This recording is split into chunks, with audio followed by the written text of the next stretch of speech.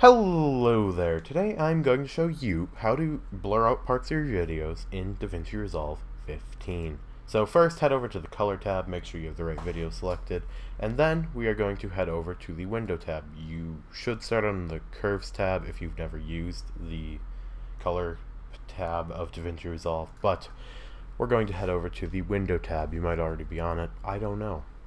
So the first thing we're going to do is we're going to click this button here. And then we are going to move this box to the points that we want. So I'll do that really quick here.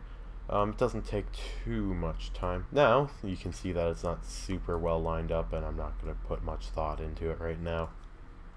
But here it is. So then we're going to head over to the blur tab, and then we're going to crank this knob up, or thing up, and then we're going to adjust this again until it suits what we're trying to do.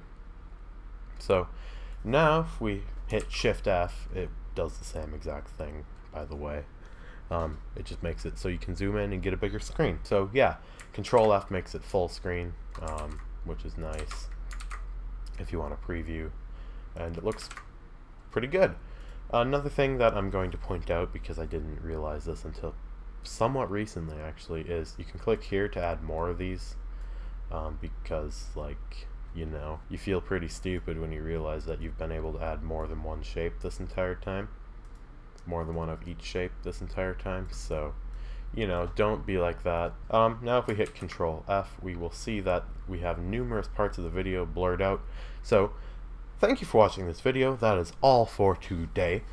I will see you all next time. Goodbye.